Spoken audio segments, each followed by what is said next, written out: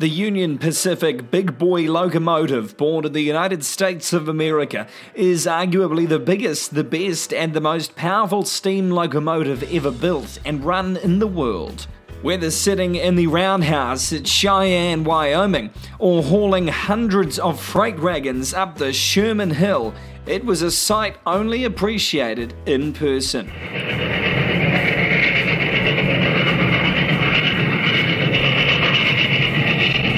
But here in New Zealand, the model engineering community was able to experience its own slice of that marvellous engineering with the ex-Tom Millar Big Boy number 4005.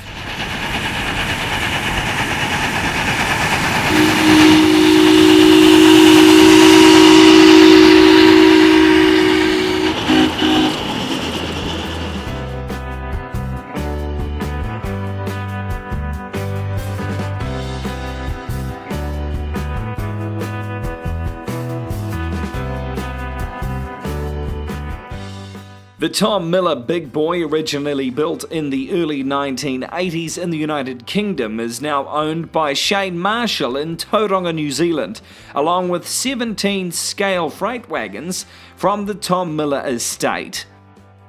On November 10th at the Tauranga Model Marine and Engineering Club, the Big Boy and all freight cars re-gauged to 7 1/4 inch gauge were brought down the track for the club's 2018 Open Weekend to be run for a few laps around the track, showing off the success of getting it from the state of Oregon to Tauranga, New Zealand.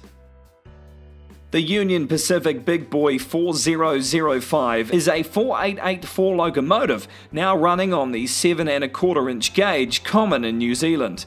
The level of detail is immaculate, from the air-operated bell on the front of the locomotive to air-operated shutters on each side of the two stacks, to the immaculate cab layout featuring all important controls. The locomotive burns diesel, meaning the driver has a challenging job of managing the flow of diesel, the atomizer, and the overall burn quality to get the best fire and the best steaming outcome.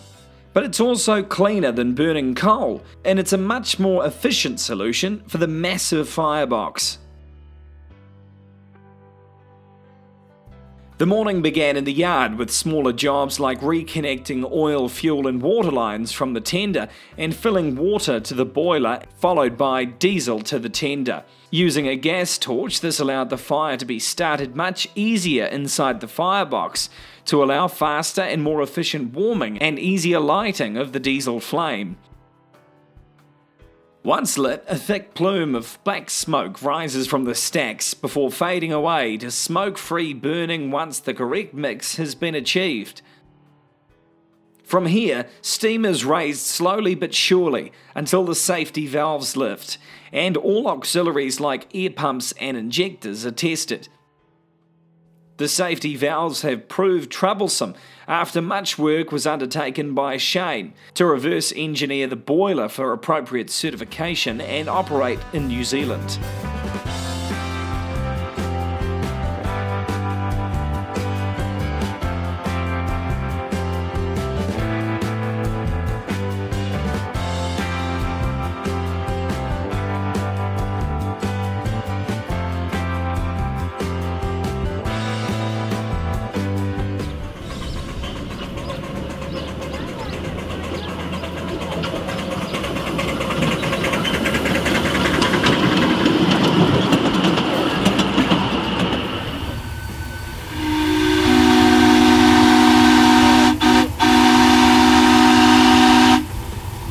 But with everything in good working order, the locomotive and its first rake of wagons departed from the yard for the first run around the track.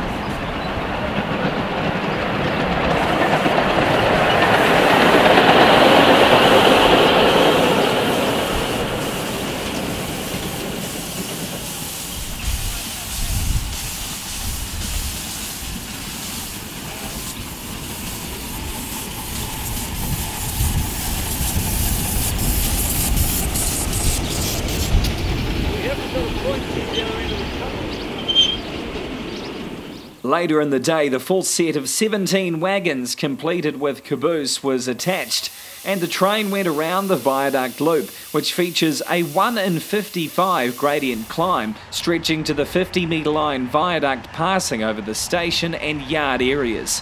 It made for a great sight climbing the grade.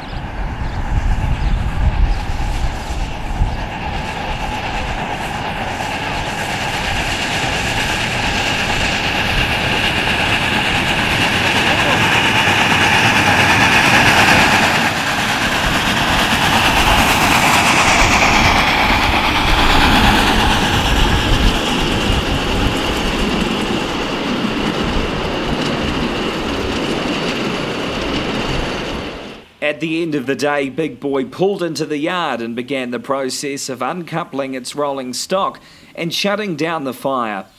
With a total of 4 blowdown valves, it's quite a sight seeing this machine let off some steam.